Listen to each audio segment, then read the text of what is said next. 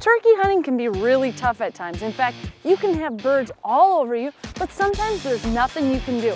And on this situation, well, we had jakes everywhere. Our decoys were working perfect on the jakes. In fact, well, they were right up and on our decoy. But the gobblers, well, they were just keeping their distance.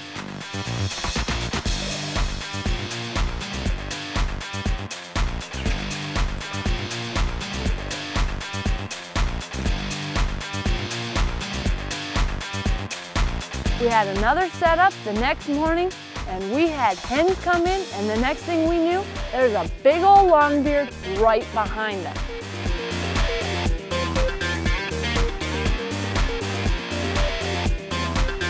Now this guy, he was very interested in Bubbles, my decoy. He really liked her, and the cool thing is, I had another small camera set up on the opposite side, and it was capturing all the footage.